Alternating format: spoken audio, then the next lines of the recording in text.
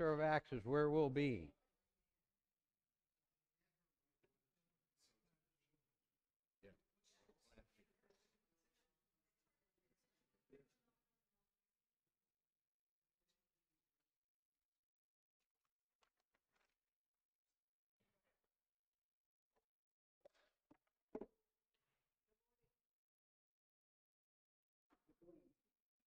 Good morning. Good morning out there in interwebs. So we are in the 15th chapter of Acts, the Council at Jerusalem. And I want to start with verse 16. We're going to basically be going to the judgment, but I want to go back to that quote from Amos 9. If some of you want to turn to Amos 9, verses 11 and 12. It's in the Old Testament. Amos, Obadiah. Yeah.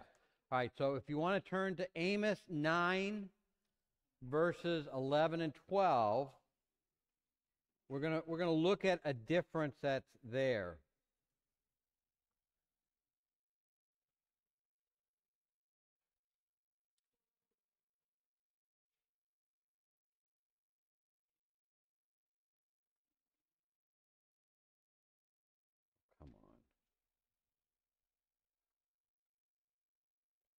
I love when technology works. There we go. Okay. And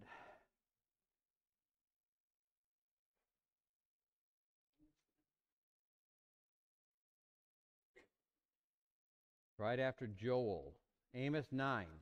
So this is about a section about Israel destroyed and Israel restored. God's talking to his people and telling them what's coming. And so if you're looking at Amos 9, 11, and 12, I'm going to read the quote from the New Testament and see if there's a difference, okay? After this I will return and will rebuild the tabernacle of David, which has fallen down. I will rebuild its ruins, and I will set it up, so that the rest of mankind may seek the Lord, even all the Gentiles who are called by my name, says the Lord who does these things. Anybody notice the difference? It's close, but it's just off a little bit. So what the explanation for that is, when you're reading Amos, you're reading the translation out of the Masoretic text, out of the Hebrew or Aramaic. When you're reading it in the New Testament, more often they're quoting the Septuagint version of the Masoretic text. The Septuagint, 600 BC, so it's a very old copy. And what happened was, as the Jews went to other areas, people they couldn't read the Hebrew, but they wanted to be able to read. Greek was the language, so they had scholars get together, theologians get together, and they translated, supposedly it's called the 70, the Septuagint. Septuaginta is 70 in Greek, and supposedly they had 70 scholars get together. They translated from the Hebrew to the Greek, and all of the translations agreed completely. If I gave you something to translate, and you all understood the languages very well, and we got 1, 2, 3, 4, 5, 6, 7, 8, 9, 10, 15, 16. There's 16 of us in this room. We'd have 32 translations. Because some of us couldn't make up our mind, you know.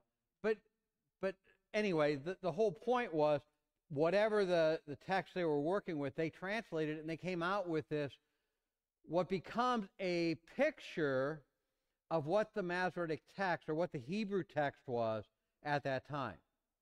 Remember, at that point in time, it's not all joined together in one book until the Septuagint.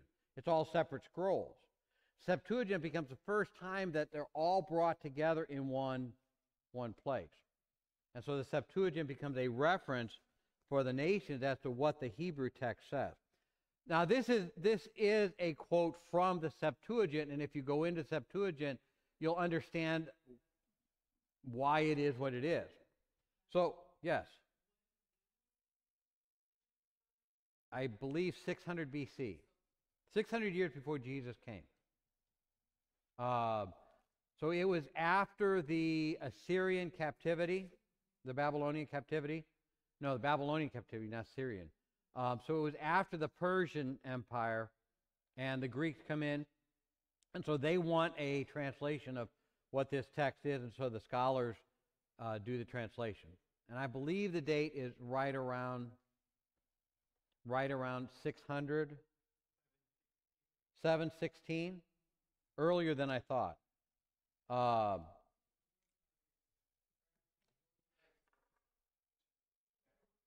The Assyrians, 750 or 728, the Israelites return. So about 15 years after that. But all right, so after this, I will return. Now, why did I turn away from that? Because I'm not thinking straight.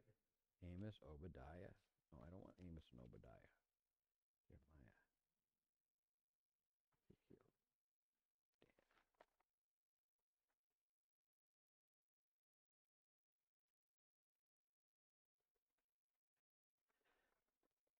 Why am I not? There it is. Amos 9. All right. So in verse 11, in that day is the Hebrew version. In the Greek, it's after this.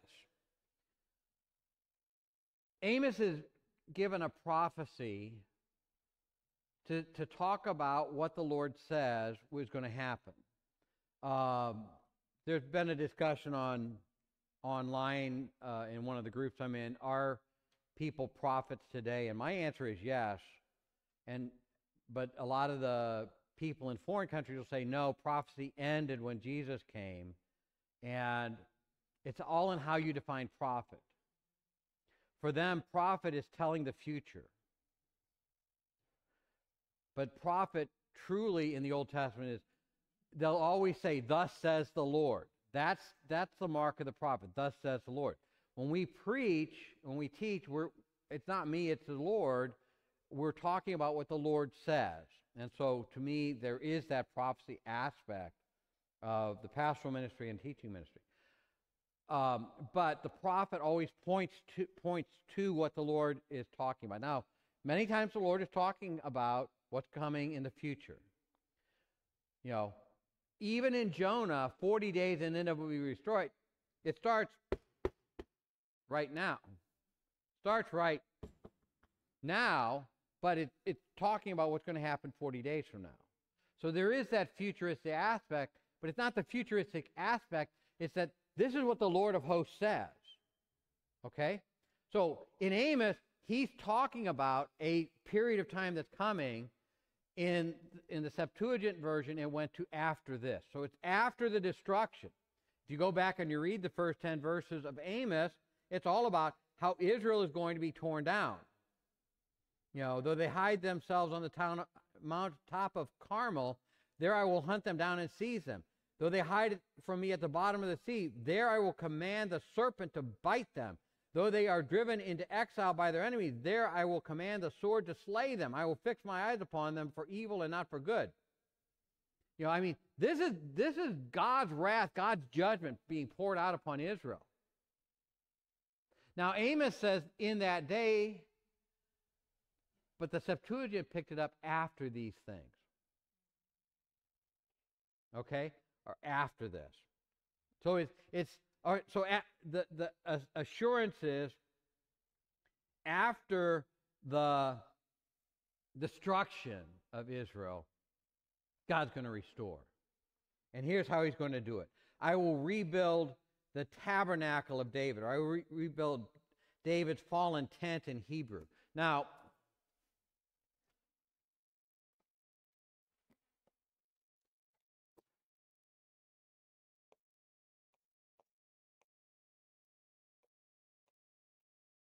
the Hebrew word, or the Greek word, oh, cut it out. I don't like that Ada. Skene is what the Greeks use to translate the Old Testament word for tent, David's fallen tent. Skene, or skenatos, is the word that's used throughout the Old Testament in the Septuagint for the tabernacle. It doesn't refer to the king, it refers to God being with the people. So it's a tabernacle. I will restore the tabernacle of David, that presence that God had with the people during the time of David, more than that kingship. You could go with the kingship from Amos, but Jesus doesn't come to set up a kingdom. He does, but he doesn't. You know, Pilate thinks he's setting up a kingdom here. My kingdom is not of this world. If my kingdom were of this world, my subjects would have fought that I not be taken. Jesus is clearly not setting up that, but he is setting up the new tabernacle, and that's what John picks up in the first chapter. The word dwelt among us. That, by the way, dwelt among us is that skenatos. So John, in describing what Jesus is doing when he comes, is talking about Amos 9, verse 11. David's tabernacle is being restored because it's a twofold. It is that Davidic line and that commitment to God, David leading God's people, but it's also that God, that recognition that God is among his people. So it's more than just, hey, Israel, we're going to have a king to sit on the throne. It's, hey, Israel, we're going to have a king who will lead us as God's people. And even, Samuel says that. Nathan says that about David, that David will be that shepherd for God's people to lead them in the ways of the Lord. And so when we look at what David's all about, it's all about that tabernacling or that indwelling of God among God's people. So really the Septuagint clarifies it. And by the way, the word in the Hebrew can be tent, or the tabernacle was called the tent of meeting. So it is an ambiguity that the translators from the Hebrew pick up the word the fallen tent. That household of David, and I think it is that desire for that kingdom again, that earthly kingdom, that I can touch it, I can feel it. I can't touch the tabernacle, I can't feel the tabernacle, I can't feel God dwelling in me. Well, we can, but not in that way. And so it was more of that physical relationship because Messiah hadn't come. So it's okay, so what we're looking for is we're looking for a king to return to us. And so it's the fallen tent. They would interpret that as somebody's going to sit on the throne of David in Jerusalem. So he's going to kick the Muslims out. He's going to destroy that Dome of the Rock and build the final temple, and the palace is going to be there, and he is going to rule supreme, and it will be over all people. That's their goal. And that, by the way, that's why they don't accept Jesus as Messiah. It's because the kingdom isn't restored. When Messiah comes, kingdom will be restored. Okay? And so there is that throws people off. That is kind of like, well, wait a minute, what's the difference here between tabernacle and tent?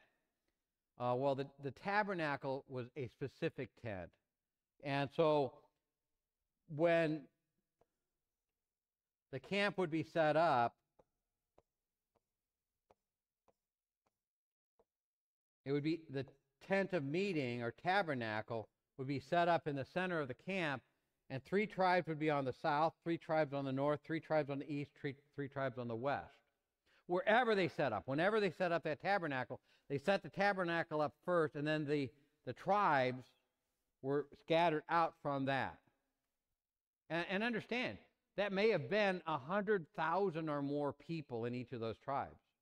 Think about the size of that camp. By the way, we like to think they set up and then the next morning they moved on.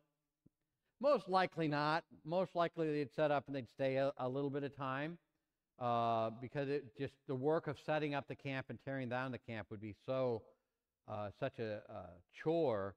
You'd yeah, you'd set up the camp, you'd go to sleep, and you'd start tearing the camp down and move 5 miles, and you'd have to start setting up the camp again to get it done by dark. And so they would do that. Most likely they would stay a time, but they would set it up, and so the tribes would be, so God would always be in the center of the camp. Everyone had equal access. All right. Any questions on that part? I will rebuild its ruins and I will set it up. All right, here's the next difference. In Amos, we have so that they may possess the remnant of Edom and all the nations that bear my name, declares the Lord, who will do all these things. So you get Edom. I'm going to erase that. And now you get your Hebrew lesson. We're going to start off with 3 Hebrew letters. Come on.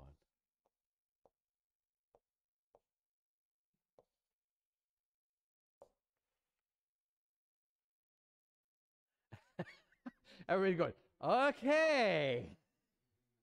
You know, when I pick up my Hebrew Bible, or when I was learning my Hebrew Bible, every time I looked at it, it looked like somebody had just shaken bugs out, going. So those 3 letters become 2 different words. And it's all in the vowel pointing.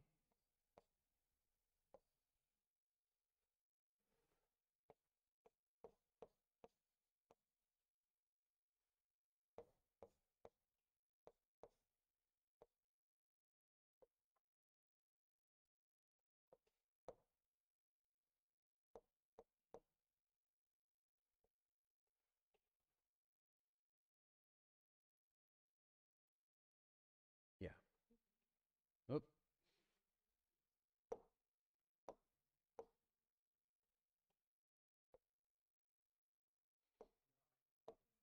Yeah, you caught that? So, Professor, what's it supposed to be? Favorite story of mine. I'm going to tell a story. So this brilliant physicist was journeying around the country and was giving these lectures, and his driver would always sit in the back of the room, and the professor was getting kind of full of himself, and the driver finally said to him, "You know what? I've heard that lecture so many times I could give it myself." And the professor said, "No, you couldn't." The driver said, "Yes, I could." So the professor said, "Okay, pull over. We'll change outfits. I'll drive into the next place. You give the lecture." And so the guy did. He got up and he gave the lecture. He had it all memorized by heart.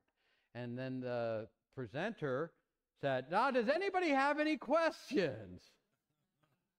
And the first guy raises his hand and he gives a question. And the guy at the podium says, "You know what? That's such a stupid question. My chauffeur could answer that one."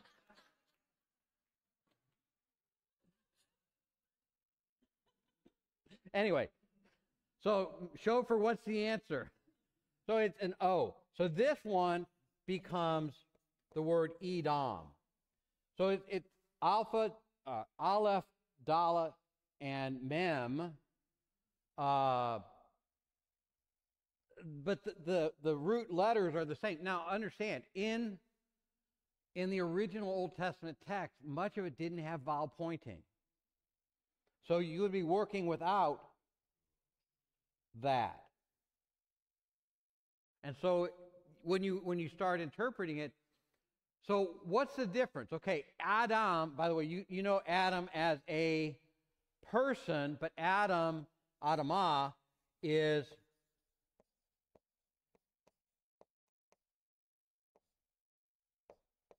mankind. Edom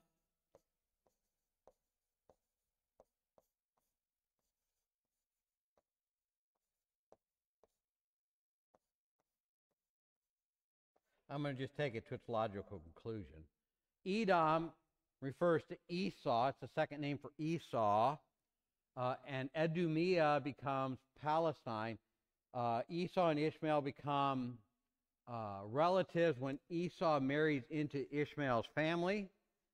And, of course, Ishmael becomes the father of Islam many years later.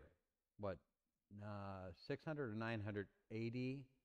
900, I think. 600? No. Yeah, 600. I think it's 600 AD.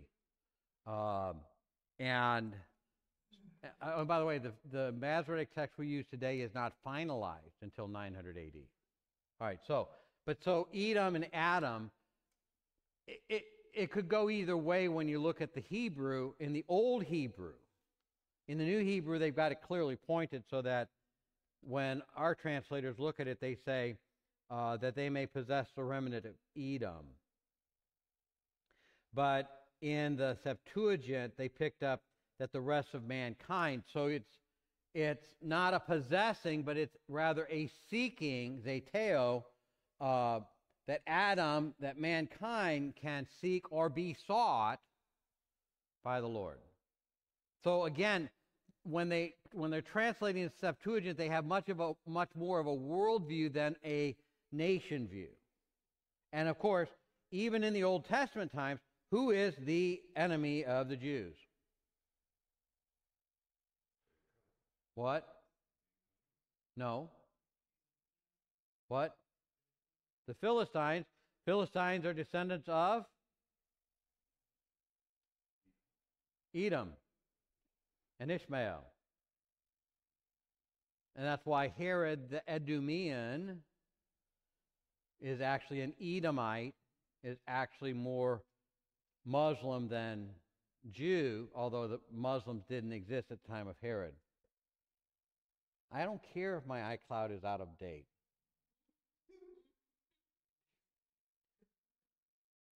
Windows is such a wonderful thing.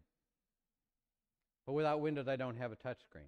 And so when we look at Edom is the enemy already then. Most of the time when they're fighting the Philistines. Hold on a second. Let me pull that map up.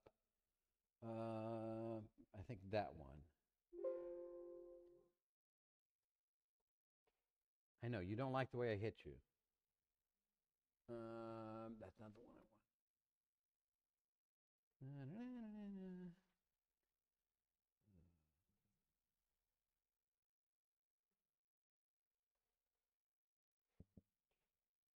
This is a map from the time of David.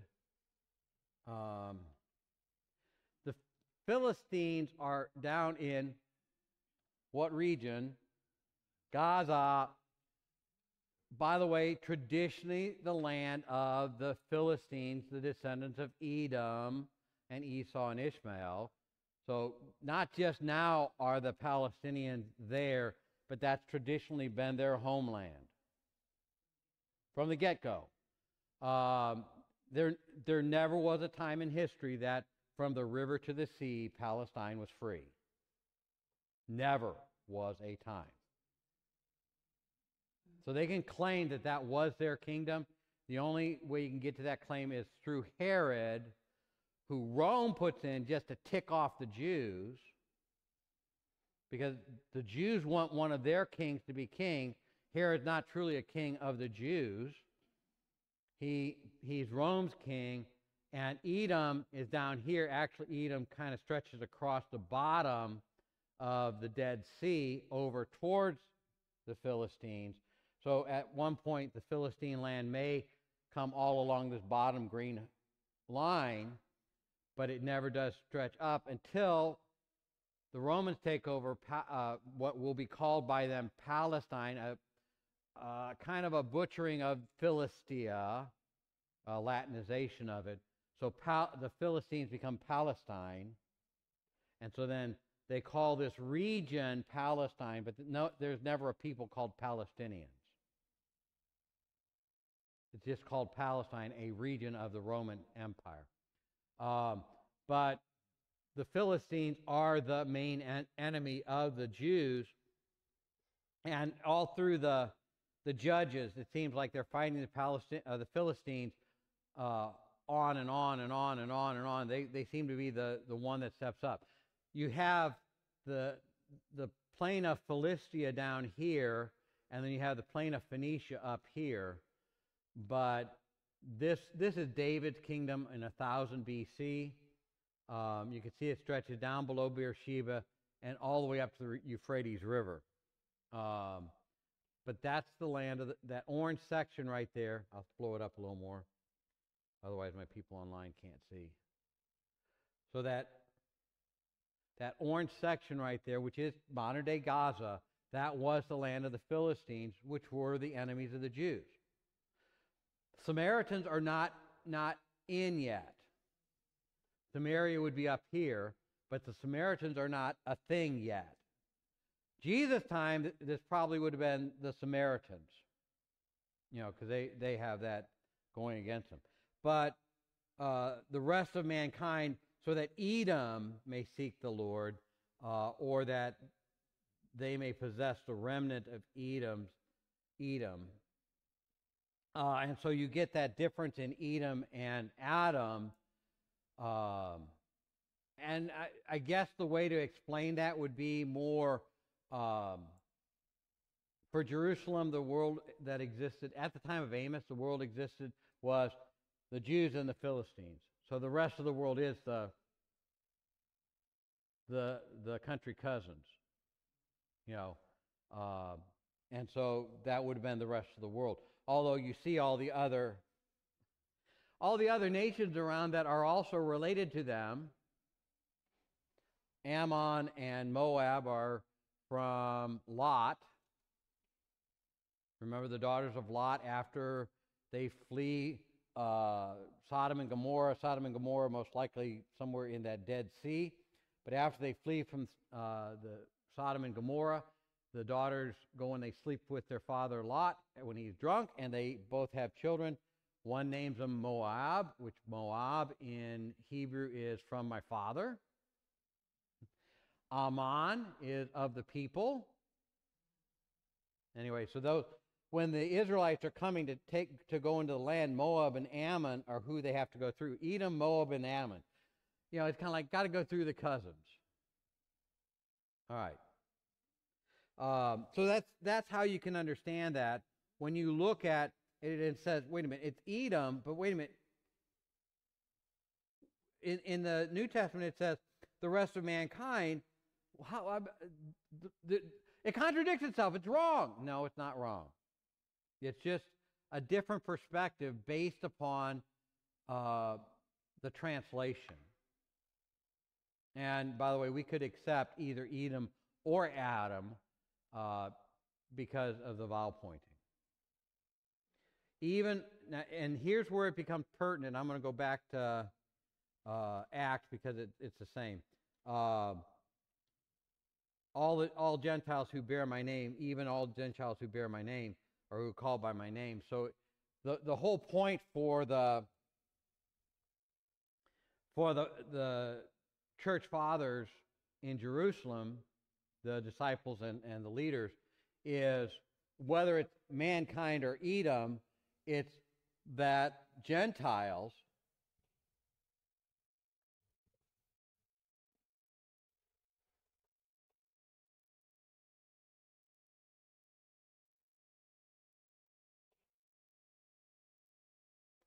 Goyim, the Gentiles, the nations, are already going to be called by the name of the Lord. In the time of Amos, already the word is there that the nations will be called. And by the way, it probably wouldn't have been Gentiles back in those days. It would have been the rest of the world, or the nations, the Goyim, or the rest of the nations. So already in the Old Testament, the nations are going to be part of God's people. And I'm sure these church leaders also knew the promise to Abraham that by your seed shall all nations be blessed.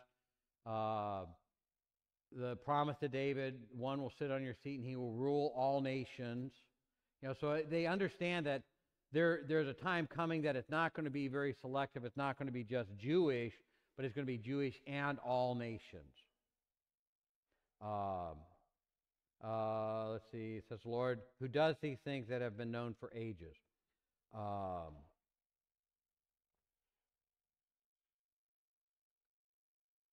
Verse 19. Any questions over 16, 17, and 18? Or have I just completely worn that wheel out? All right, verse 19. This is the decision of the council. And it's very pertinent, and we're going to talk about verse 20 especially. It is my judgment, therefore, that we should not make it difficult for Jews who are turning to God. Instead, we should write to them, telling them to abstain from food polluted by idols, from sexual immorality, from the meat of strangled animals, and from blood. For Moses has preached in every city from the earliest times and is read in the synagogues of the Sabbath. Okay, let me read verse 19 again. My judgment, therefore, that we should not make it difficult for Gentiles who are turning to God. There's one way. There is only one way to God, and that is Jesus. And then they go and they pollute that statement. I'm going to explain how we can understand that in a second. Because Paul, later in his letters, will speak against some of this, about the meat sacrificed to idols, because idols are nothing. But verse 20, instead, we should write to them, telling them to abstain from food polluted by idols, from sexual immorality, from the meat of strangled animals, and from blood. For Moses has preached in every city, been preached in every city from the earliest times. So in other words, okay, we're not going to enforce the law of Moses as far as circumcision goes, but, wait a minute, hold it. Don't you eat that food sacrificed to idols. Don't you be eating that strangled meat, So it's kind of like we're not going to add anything to what it requires to be a Christian. But okay, in our church we talk about two concepts or two terms. It's not really concepts; it's doctrines, and they are formative for us. And they're big words. I'm going to write the first one, and you tell me what the second one is.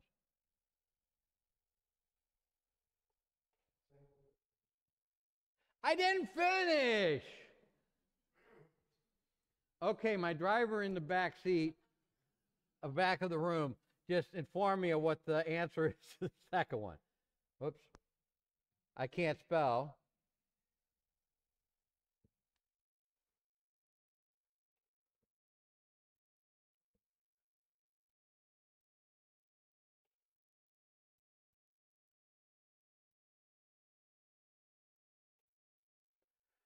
So justification and sanctification. And in the Lutheran Church, we talk about both of those. Justification, okay, so is justification an instantaneous act, or is it a lifelong growth act? My driver in the back of the room says, what? Believe on the Lord Jesus Christ. It's when that Holy Spirit has convicted you that Jesus Christ died for you. That's it. And by the way, that's not of yourself. It is a gift of God, lest any man should boast. All right? Justification is that instant that Jesus, you realize Jesus died for you and you believe. Now, I'm not into the name it and claim it. I took Jesus as my Savior and all of that. It's that the Holy Spirit convicted me of my sin and convinced me that Jesus had died for me. Okay? And it's instantaneous. Justification. You're justified or you're not. If Jeff flips that light switch off in the back of the room, the light's off. If he switches it on, they don't go and go boop, boop, boop, boop, boop, boop, boop, boop. They on. Remember a movie back in the 80s, Dudley Moore, Dudley Moore and what was the other gal? Singer. What? Liza Minnelli. Yeah, Arthur. But Arthur too, they're out on their own and they have to go, they're going to look at an apartment, and in the ad it says IOL. IOL in every room. IOL in every room. And they go, what? IOL, IOL. So they go to look at the apartment. I mean, if you know the story, Arthur is a millionaire, or heir to a million, and a bunch of millions, but he's been disowned because he married Liza Minnelli, and his family didn't agree and whatever. Well, actually, their enemy didn't agree to it, and they tried to bankrupt them. But anyway, so they're looking at this cheapy apartment, and so they're going through the apartment, and Dudley Moore says, so IOL. Oh, yes, yes, yes. And he walks over and he flips the switch. Instant on lighting. And I thought, justification. It's when that Word of God all of a sudden takes root in us by the power of the Holy Spirit, and boom, it's there.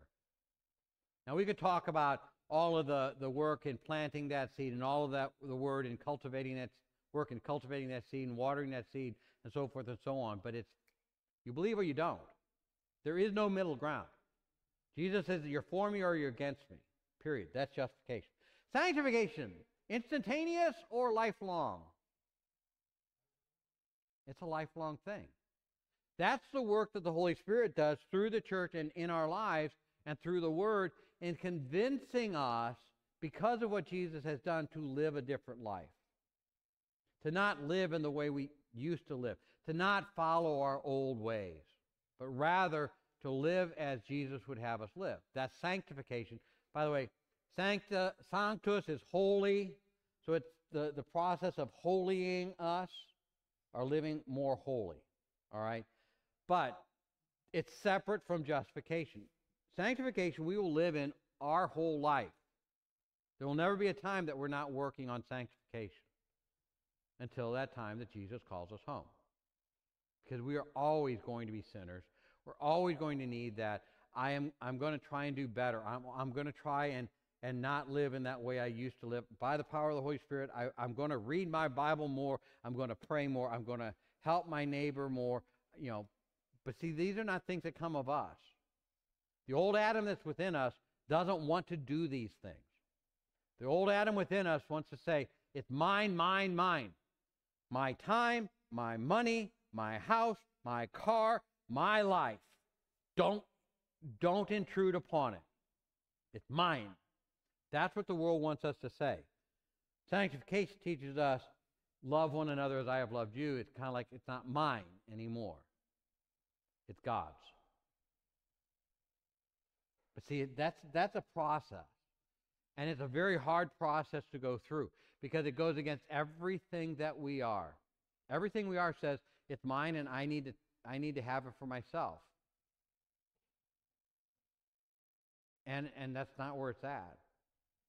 I remember one time, this school year, I always take a ukulele over for chapel service. And we sing, and I play my ukulele, and I had my ukulele sitting on the table, and one of the kids touched it, and it fell off the table, and the teacher was just irate, and I think, don't worry about it. Number one, nothing happened to it, and number two, if something did happen, I take it home and I'll bring one of my other ones. Oh, but they break your ukulele, so? And it's not that I have so many of them, but I do have so many of them. But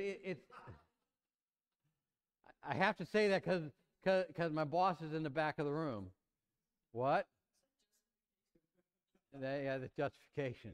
But I learned a long time ago that what I have is what God has given me to use. And if it gets broken, it gets broken. Oh, well, whatever. We went on a mission trip to Alaska. This is 22 years ago. And I took a baritone ukulele and a soprano ukulele. I had them wrapped in towels. You had to take all your own towels. So I had them wrapped in towels so that they were nice and cushioned, and had them set in the suitcase just so. Well, TSA in their infinite wisdom decided to search my suitcase, unwrap them, and then just threw them back into the suitcase. When we got there, my soprano was parked in the side of the baritone. Parked in the side of the baritone. I mean, literally, the whole side of it was caved in. So, took it out of the suitcase, set it on the bench, and one of the gals came to Shelley and said, has Pastor seen his ukuleles? And Shelley said, yeah, he probably has. He unpacked did he see what did he see what happened to his ukulele? And she's probably. Is he going to be mad? She said, probably not. The only thing that upset me was the sound hole now was on the bottom, not the top or the front, so all the sound went at the carpet and you couldn't hear it. So we got together and we got some duct tape and we put duct tape over that whole side, and then you could play it again. And that, by the way, they're still taking that ukulele up there every year. 22 years later. Well, I assume they're taking it. But it became an item for the Alaska mission.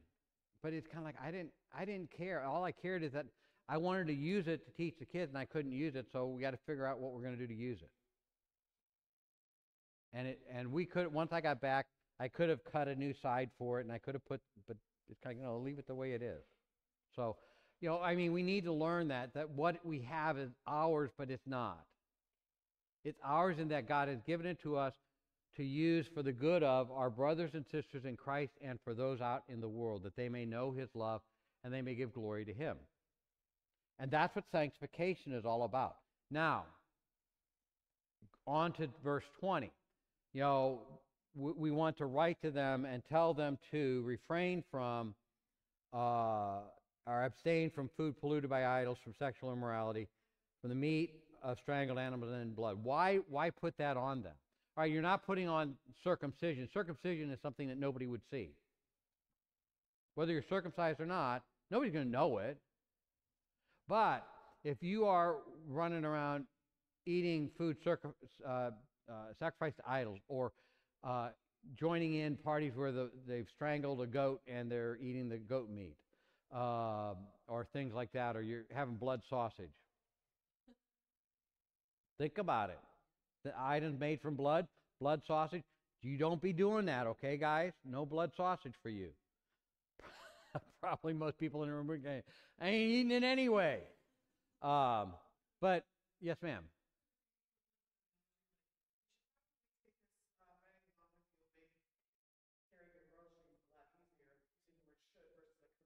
Right. So what it becomes, and that's good. So Mindy just brought up, is it similar to saying you should take a bag along when you go grocery shopping so you don't waste plastic bags? We all have these reusable bags, right? You take that along with you, then you put your groceries in there instead of having to have those plastic bags around that are, you can bury them and they'll be here 1,000 years from now. Strongest thing in the world until they get a rip in them, and then one tiny little rip and everything falls out. I mean, you take one and try and tear it. You can't, but it gets a little rip in it, and all of a sudden everything's gone. But yeah, it's similar to that. So it's a should. It would be good for us to do that, and good for those around us. So now, how do we do that with this? Okay, so Brian has joined our fellowship, and he is a Gentile. We're not going to make him be circumcised, but if all of a sudden he's bringing his ham sandwiches and blood sausage in, and we're all sitting here, it could be offensive to us. So in deference to us, he just told, don't do that. Okay? So it's a guideline in how to live in reference to or deference to your brothers, because so much of the church is Jewish at that point, and they may very well act in judgment towards Brian if he brings that in. Wrongly so, but in order for peace and calmness in the church, we'll ask that this not be done. So that's, in that way, it's learning to live together. But like I said, Paul will later on, in fact, Paul in Antioch of Syria takes Peter on, because Peter's come up from Jerusalem, and he's joining together with the Gentiles, eating ham sandwiches and blood sausage. By the way, you wonder where that line comes from. That comes from Dr. Robert Herber and Lewis Brighton at the seminary. They both used that phrase when they talked about, this whole Judaizer thing, and how Peter had practiced what they were told not to do, eating the ham sandwiches and blood sausage. And then all of a sudden he understands Peter and some of the men from James have come. It's like, oh, I'll see you guys later. Hi, how's it going? No, I don't know. I don't. So he's acting in a hypocritical fashion, and then Paul will write about, whether you eat or not, it doesn't matter. It's whether you consider those around you. And so, are you thinking about what you're doing and what it's going to do to the faith of those around you?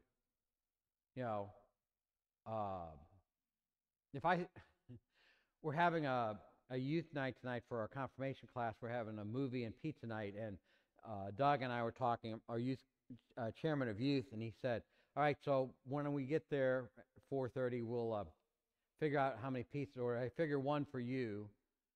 And I said, well, there was a day, and, my roommates, if Eric was here, he could probably tell you too, we used to order Roundhouse Pizza or go to Little Caesars back in the early days up in Michigan, and you'd get the these were 2 large pizzas, and you'd get the 2 large pizzas, and you'd take them back to the dorm, and you'd eat them.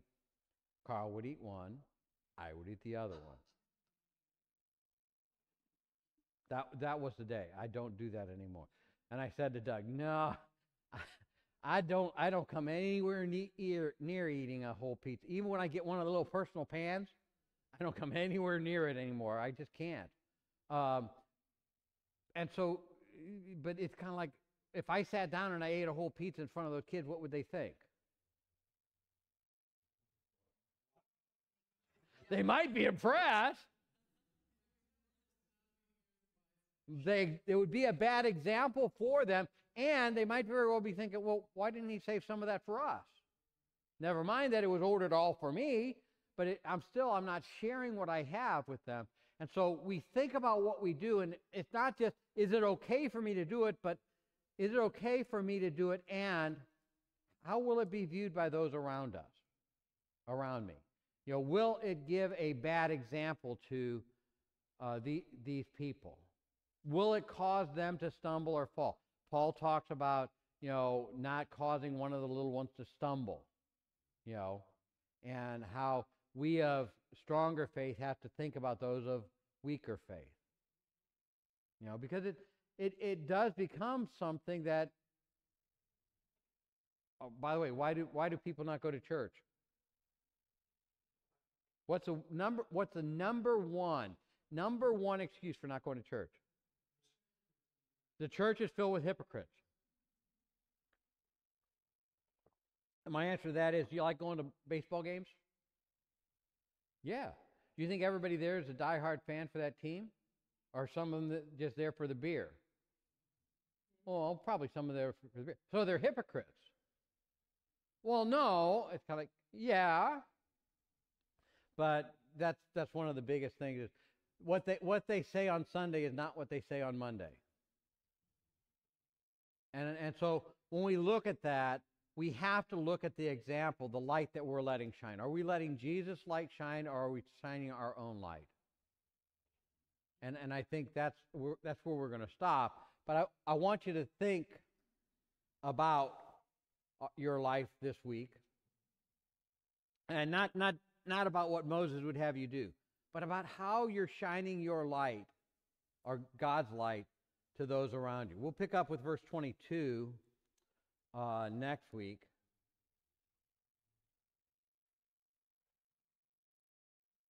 And we'll go on with the letter that is sent out to the Gentile believers.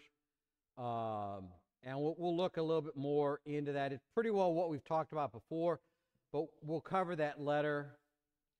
It's verses 24 to 29 in specific, or 23 to 29.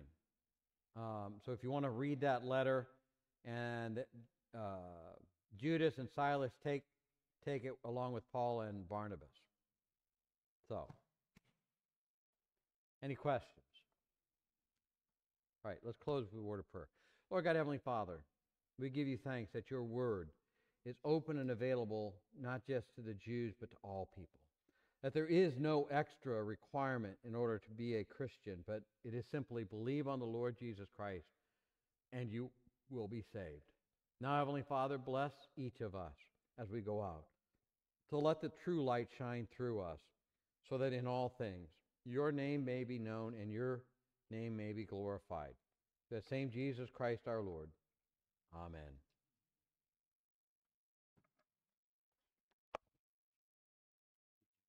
The bulletin said it was the fourth Sunday after Easter. Printed